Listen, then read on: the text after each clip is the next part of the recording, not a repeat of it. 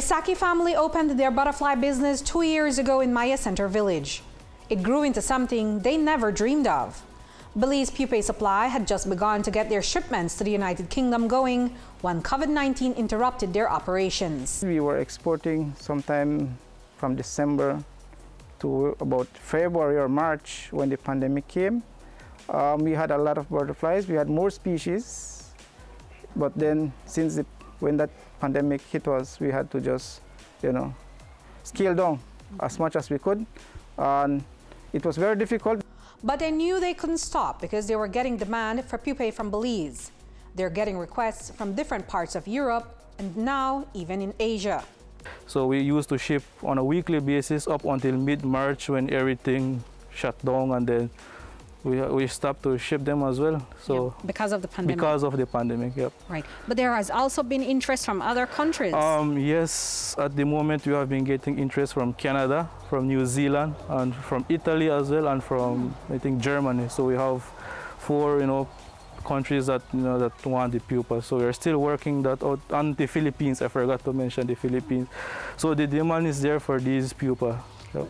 What do you think they like about the pupa coming from Belize? I think they don't have the species there. Those big countries, I think they don't have any forest left. So, and then, they want to buy a pupa here, and then they have big conservatories where they just wait for the adult butterfly to emerge out of their pupa. The Sakis will tell you that pupa exportation is a lot of work. It involves precise calculations and a lot of careful packaging for this precious cargo. All this work happens in this breeding facility. We move them into different containers, size by size. So this is when they are 10 days old. These are when they are in the 13 days. And this here is when they are 16 days. These are when they are in their final stage. We check them one by one to see if they are ready to turn into pupa. So we remove them and put them into trays. These caterpillars stay in the caterpillar stage for 16 days. And after that, we move them and put them in the trays so they can hang like this. And when these pupae arrive at their destination after 2 or 3 days, they emerge as beautiful butterflies to curious and admiring eyes in faraway countries. For Belize Pupae Supply, the demand is so high that they need time to increase their inventory. I think the numbers of pupa, so we roughly want to ship like up to 3,000 pupa a week. So it's more than what we did before. So we need to, we have a lot of buyers, so we want to share it amongst them.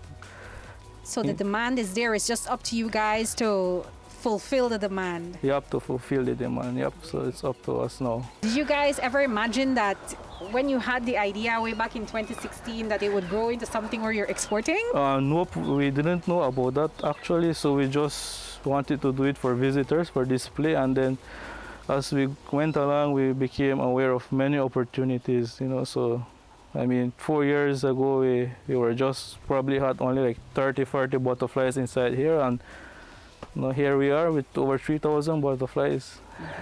Right. The Saki family uses this business to sustain their livelihoods, provide employment in their community, as well as to educate the public. They want Belizeans to take a risk like they did. So that is what we use to keep, to help our employees to pay them, So I know some of them have families too.